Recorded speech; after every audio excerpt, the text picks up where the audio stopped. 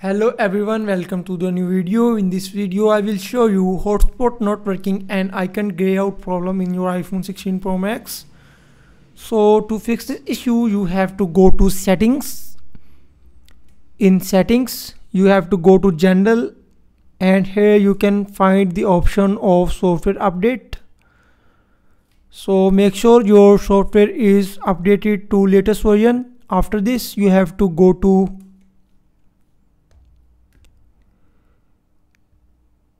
and scroll this down. By scrolling down you can find the option of aeroplane mode. Apply the aeroplane mode and then enable it.